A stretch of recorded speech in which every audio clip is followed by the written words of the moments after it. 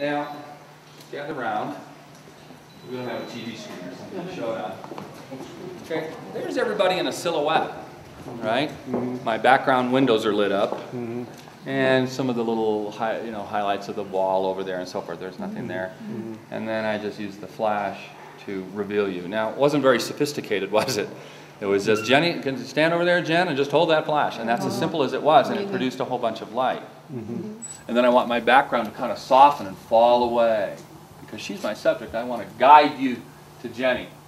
And if her face is sharp, and then all the trees are nice and soft behind her, you'll instantly go right to her face. There's no, you'll just go right to her.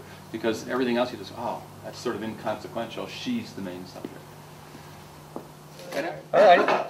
Come on over on this side. Now here comes our softbox. Now, this is a sort of principle of lighting that's sort of hard for folks to understand.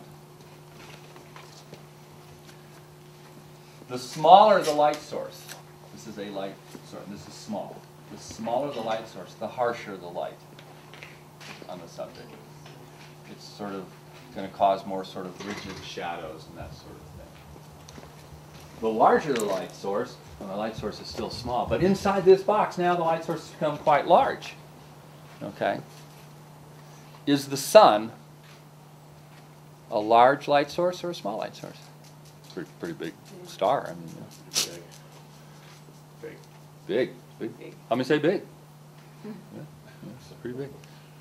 No, it's not. It's really small. When you go look at it, it's only that big. It's the size of a quarter in the sky. It's very small because it's so far away. But right? the light rays are all parallel coming from. I don't care about the math or how that works, Charles. All I know is it's harsh, and at 12 noon it is really harsh light. It's really harsh light. So I want to have a larger light source if I can do it. There's a couple ways I can accomplish that. I can bring a softbox in. If I had a huge white wall here, I could actually point the flash at the wall and bounce light off a great big white wall, and that's going to be a great big light source that's going to fill in Jenny's face over here. Okay.